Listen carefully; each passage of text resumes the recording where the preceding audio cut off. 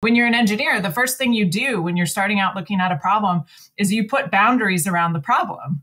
You say, this is the system that I'm working in. And usually it's like just a little bit outside of your bridge or your roadway or whichever little piece of infrastructure you're building. You're not thinking about all the homes and the land uses and the bigger system that your project is connected into. Unfortunately, we created a huge amount of negative impacts, especially when you think about our highway system.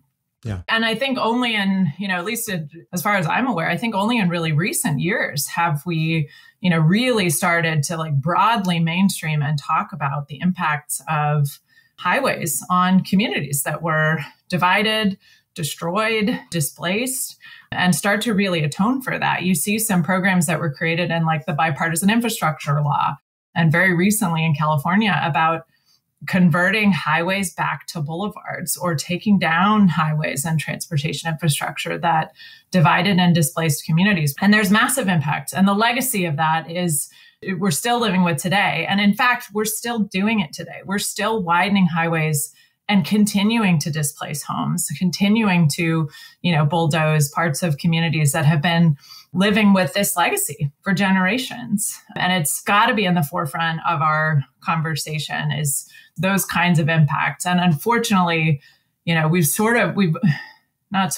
have put the burden of thinking about that stuff on planners and not on engineers. Engineers still are able to come in after we've already thought about like, where are we going to widen the highway?